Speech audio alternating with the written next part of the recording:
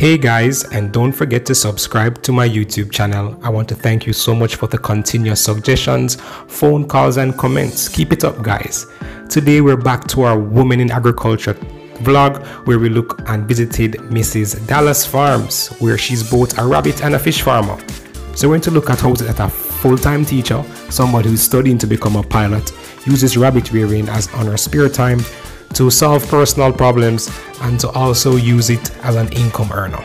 So let us tour with Miss Dallas, which we actually caught doing work on her farm, so we got right into it. Let's go guys. So like if water is left back, we have a bottle that we normally pour it in and we use this to water the plants. Oh, okay. So instead of wasting. Keep your water, recycle it. Right. Hi Fluffy. Wow. So what kind of breed is this? Mixed between New Zealand and Flemish Giant. Well, Giant. 8.5 pounds the last time I weighed her. So you do rabbits for so what purpose? So the intention for sale as pets as well as meat purpose. But we haven't reached the meat stage yet as we don't have the numbers. So that's the aim. So we're aiming for at least 90 this year. Oh, okay. So what's like the average price for like a rabbit as a pet? Alright, as a pet, it depends on the age range. So for us, anywhere between 6.5 to 8.5. Okay. So that's the price range normally. And what does it take to manage rabbits? Time, patience, and love. If you don't have the time for it, then it doesn't make any sense. If you don't love it, then it really doesn't make any sense. I see you have a lot of love for your animals. Yes. They're very sensitive animals, so the slightest of anything, you can lose them. So you have to pay attention to them. So how you manage this? Like give me like a quick synopsis of how you manage your day with these rabbits. It starts early in the morning from about, I wake up normally 5:30, so I get out, clean their, I have to sanitize everything. So I sanitize their water containers, just put them out to air dry while I feed them and play with them a bit, interact with them and just give them their feed, and that's pretty much it for the morning. Sometimes I'll have a little small space enclosed where they can run about, and so that they don't feel confined to this space and they can pick up grass and anything like that. Oh, okay. So they're not always confined to the cage. So how much like grains you give your animals each day? It depends. This minute they eat a lot and then the next minute just a couple grains. But something small like this, just a small amount. But you really have to study their eating patterns. Okay. When they would eat a lot, when they won't eat a lot. The dose definitely for sure, you know that they have to have feeding on a regular basis throughout the day, especially if they're pregnant. But pretty much for the most, they're relaxed. They don't eat like a lot at a time. They're pretty. Is it easy to manage? Yeah. So what's some of the major challenges that you face with this rabbit? I remember once you called me, you're saying, boy, mortality was a major issue with the kittens. So why is that? What do you think was the problem? After a while I realized that especially for the last set that died, was fecal consumption. So it's very important that you have to clean out the cage on a regular basis, especially with the small ones, because they're not like the big ones that would know, alright, this, you know, you don't eat that. But for the small ones, they just pick up anything, and especially their feed containers. I always, even though I don't have it now, due to affordability, it's always best that you have hanging feeders. Okay. And you don't leave feed in the container, especially overnight. So you can give them feed in the mornings, for the rest of the day you can give them grass. Depends on the system that you have set up. But like in the night we have an issue with rodents. Okay. So we don't leave, especially in that patch over there, we wouldn't leave feed in there overnight. As you know, rats will come in, urinate in the feed and stuff like that. And you know, leptospirosis is another issue. But the other issue that we'll have just mortality really, and affordability of feed. So we try to give them a lot of natural stuff like vegetables, fruits, because we have a couple of fruit trees, papaya being a major one, and they eat a lot of that. I find that they like that. Grass, and just that basically. clone, it makes a better female, which was this one over here. So we're just watching her. I'm supposed to palpate her tomorrow to see what's going on, if I can feel anything. You can come and has a little mite issue. It's supposed to get ivory in the week. Oh, it's dark.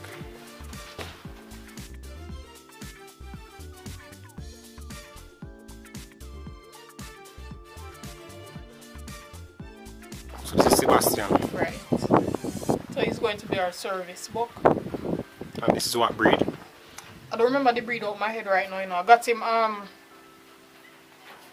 January? About January, February. For Sebastian, he has a mite issue. That's one of the major reasons why I isolated him from the other bucks.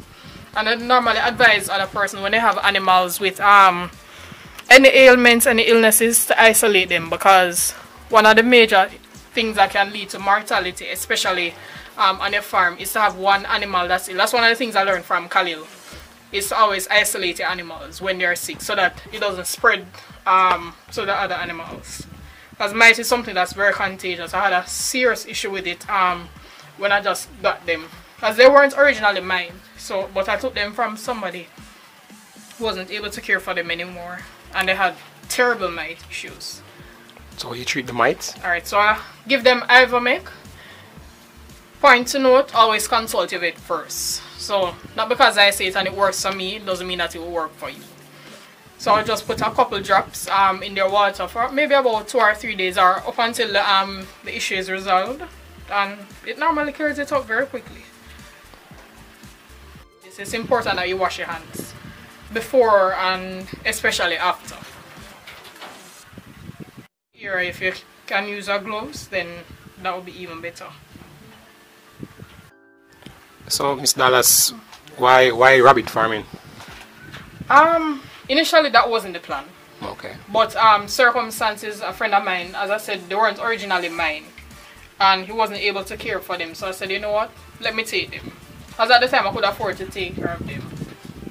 So I just took them from him. And that was it. Yeah. And just turn a rabbit farmer. Right. Overnight. Pretty much overnight. So how this rabbit farming affect your normal life? What were you doing before? Teaching full time. I was teaching full time. So what age group? From 12 to 18. So it's a remedial institution that I teach at. Okay. Right. Every time I video call them and talk to them about the rabbits, and they enjoy it. They enjoy it. Right. Some of them got the chance to actually see some of them. Not here, but when I had to keep them at school. Not for the period of time, but they came to the school for me to transport them here. Let's cuddle for you. You might well cuddle up. Hi, baby. Supposed to have their toenail clip, because it's very sharp. Very sharp. Scrape you up. Yeah, if you look, all of the marks that you see on my hand, yeah, rabbit marks. So it's not a domestic issue. Every time I go, people ask, why you making cut it? I was like, I don't even understand. It's your rabbits. Right. Protective, but sometimes I don't have the time to even grab something protective to wear. So what you plan to do with this rabbit business outside of, say, boy, meat and pets? What else you plan to do with it, really? For therapeutic purposes, I mean, it's not something personal. It's something that everybody, not everybody, but I suffer from PTSD at times. So it's kind of a therapy for me. And I plan to, say, open it to other persons who are interested in that avenue as a relief for depression. To get through it. I like that, because farming really... Trust me, it is really therapeutic. helps with... When I can get up in the morning, look at the animals and interact with them. It's very relaxing. So yeah, I know I follow you on your both IG, Facebook. We're friends. I see you plan to do, like, I see you doing aeronautics or something like that. You plan to become a pilot or something? Right. Wasn't the original plan, but the opportunity came up and I jumped at it. So you plan to be a pilot, teach And the rabbit farming? I eventually plan to retire from teaching, actually. Okay. Right. For personal reasons. But I love teaching. I mean, I am fascinated by my students being able to just shape the future generation, positively impacting them. And they're all boys. Okay. I always enjoy working with boys. Trust me, teaching is amazing. So I eventually would have to retire from it. Want to find out, how do you know if it's a boy? It's kind of hard to tell at the initial stages, but as they grow along, you'll notice that their testicles develop. Alright, so when you're checking for this, it's extremely important that you are careful. You're very careful. So it's evident that their testicles are there. So for the smaller ones now, unfortunately I don't have any, let's say, young doe that I can show you.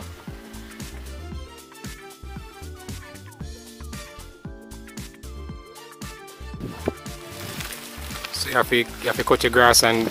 Right, so I got my cousin to cut the grass. Normally it's me, but I got him this time to cut it. And it's also very important, even though if you know the source that your grass is coming from, it's also important that you wash the grass. For me, I know where the source is coming from. It's clean, there's no contaminants, any fertilizers, anything like that would cause them harm. Or they're actually pre-washed before they came here. Oh, okay. And place it dry. I don't practice giving them straight green grass. I'd pick it in the morning, or pick it in the evening and give them in the morning. Also, biosecurity practices is a must. Again, learning that from Khalil. If you're coming out from under the road, so normally we'd sanitize our shoes, our hands, whatever. Alright, so back to the which one of you want to come here? Let me examine you. Hey, listen, you're going on camera. Best behavior, please. Hey. Alright. So you look at their rear end, and this you do it as gently as possible. So if you notice, the penis is out. Another way, if you look again and notice closely, there's a jerking, there's a twitch. Yeah, so that's another way you'll know that they're males. Okay. So these actually were born in this hutch. This was originally the maternity section. Right. So this was actually from a litter of 15, but again, mortality cut them down to 5. No. From 15 to 5. Wow, that's crazy. Of course, mixture of girls and boys. So this is the other maternity section.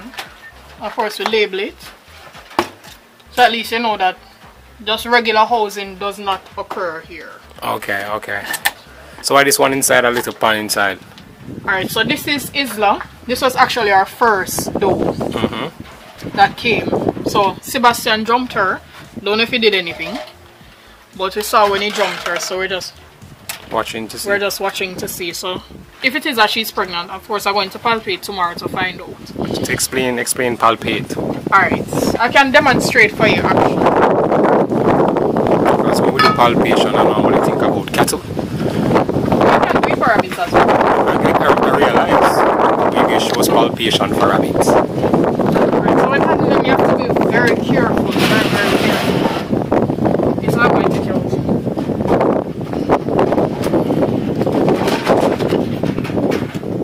So you be very gentle with them as much as possible.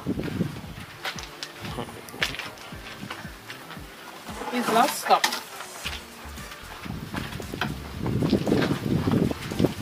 Alright, so you normally would have a flat surface that you'd rest them on.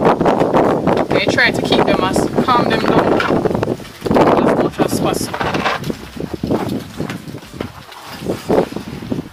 And this is Isa's favorite part of the day when I massage her. Because I normally do that to my rabbits.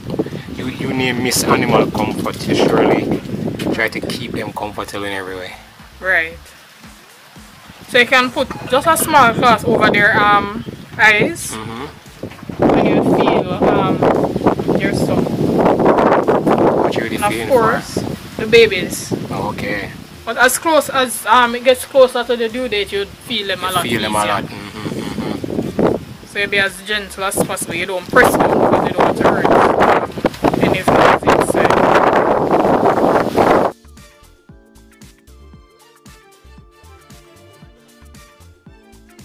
And the gestation period is very short. It's not anything prolonged. Anywhere between 28 to at least 35 days after mating.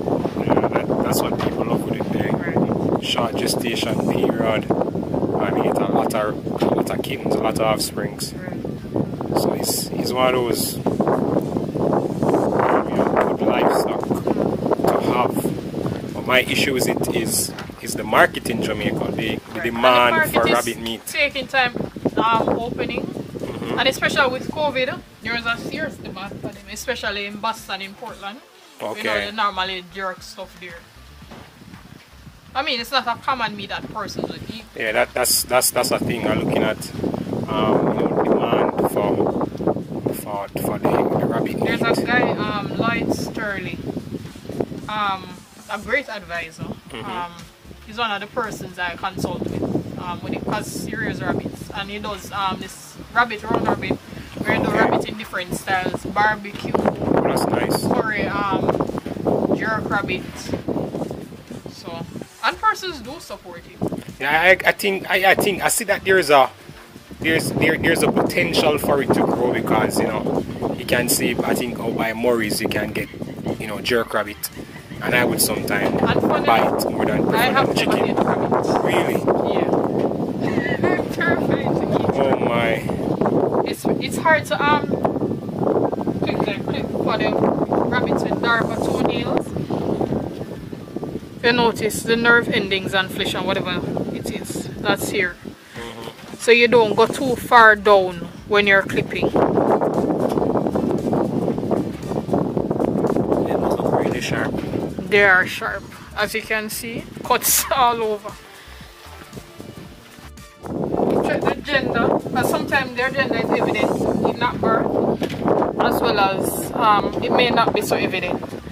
So the other day we just used Genishan Violet, which the bottle right there. Yeah, because them have the and mark. So the ones that would have on their foreheads would be the box. It's not something permanent. Yeah, I understand. Right. So this so one is ready for his feed now. You mark the box. I'm going to violate it now. So by what age you kind of do your separation?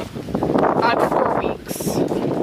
As in separation from the mom? Yeah, and at 4 weeks. Then separation in box separated from females. Normally we do the separation from the box from the female at about 2 or 3 months. Okay.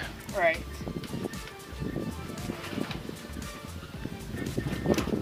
Okay, so this right here, she's a female. As you can see. The males now. Hey. And these ones, their toenails are very sharp. Yeah, I can see that. I don't know you're managing that. Yeah, comes with the job. There's a small little thing there. Hey, baby. When the animals are now giving birth, what kind of preparation steps you take before? Sanitization is key. For the nesting boxes, I normally sanitize it when they're in there at least once per week. As they grow older, I sometimes have to change the nesting material at least once per day. Alright, so Sebastian, he prefers the drier grass. And for the others, the other is a little bit greener. Not too green, but he likes dry grass. I say instantly starts eating. And also, when feeding your rabbits, it's important that you don't change your diet so rapidly. So, the Pellets I would normally give pellet, depending on the availability of it. Because if you have to slowly change your diet. Yeah, that's a key thing for Animals overall. Overall, especially for ruminants, because when the bacteria in the rumen get used to a particular feed type, you know, they kind of shift in that direction, and once you change that feed suddenly, yeah, it throw them off. It's just like us as humans, we don't like a sudden change in anything. Yeah, no doubt. Right. And if you have dried grass left over, we normally have a compost heap around the front that at least once per week we do a major cleanup, and we'll put the rabbit manure there. But what I can say is that Jamaica really take on to this composting thing, because a lot of farmers especially natural doing it. Natural stuff. Big so the space. But they so eat out the space. Oh, point to know too. Alright, so these are 4 of the fish ponds that we have on the property. 2 are leased and 2 are ours. So you do fish farming too? Right, so we do tilapia fish farming. So this one recently emptied it for it to dry, and we'll sanitize when we're going to put in a new stock. And what we call the Moses grasses are the grasses that you see right there. We normally have them removed. Okay. And we have catchments that run on the property, so we'll pump from here. Oh, and pump full up the ponds. I see. Normally takes, depends on the size of the pump, but on average maybe a week. Depends on how often you pump. So how much, what's the capacity for these ponds that you have here? Alright, so each pond has a capacity to hold at least 6'5". Right. As you know, you can't have too much in the pond for them to grow properly. Properly, yeah. So it's about 6,500. Right. Okay. So currently there's 12.5 in this pond. Reason being, that pond isn't cleaned as yet. So as soon as I reach a certain stage, we'll transfer them over. Okay. So the other pond. So you won't see them come out now. Yeah. And it's all up to you. So normally, so you feed your fish? Alright, so strictly hyperfeed fishes. Only feed them hyperfeed. So this is the source that we get our water from. So you have it's not a natural source. But irrigation people will send down the water. You'll have to pay for it. You have to pay for it. So look right there. You see bubbling activity going on. So anywhere you see that bubbling activity, fishes are there. Are there? Yeah, man. Right. So you have goats walking up and down. All goats. But them keep your lawn. Right. Well manicured. I don't mind them though. It's nice. So I know this community is big for fish farming. So how organized you guys are? In terms of? As in like regarding marketing effort, groups to kind of get on programs. Group, but persons just do their thing, you know. Persons do their thing. Is this an expensive operation? Yes, it is. Can run in the millions. Just to do the setup. Just the setup. Digging the pan is very expensive. Very expensive. So this is about half acre, I think, when Fish Resort came and measured it. Right. They can actually put 2 houses on this, just 1 pan alone. Space wise. Yeah, quarter acre lots. Very big space. Alright, this is great, Miss Dallas. So feed in the initial stages 3 times a day, because you don't want to feed them too much. And if you notice in this pan, water is green. Yeah, why? I don't know if it's overfeeding for them. As I said, it's our pan, but we lease them. Yeah. So that's what led it to become green. Most likely probably overfeeding. Right. So for the first day that they're here in the pan, you would feed them, you'd allow them to get accustomed to the water and eat whatever stuff they find on the bottom. So do you do any aeration in your ponds? No. Just the natural aeration? Just natural aeration. Okay, okay. That's why I make it this wide. And it's expensive to do that. Yeah, it have to, yeah. You need good surface here for breeze to kind of blow into this. And it's very windy down here in the day. Okay, so you get away with that. Right. Okay. Good space. So what kind of yields you'll get out of 1 pond? Pound wise, about, that's if you don't have a serious mortality. Maybe about £18,000. £18,000. Okay. Alright. From both ponds, that is. Yeah, from both ponds we give you the 18 because if it's 6,000 animals, you're looking about a pound each. Right. Yeah. Alright. Okay. Nice. Thank you guys for watching this vlog, and I hope Miss Dallas can inspire us and let us understand how diversified agriculture is and how that we can use these different systems to fill some gaps within our social economic status.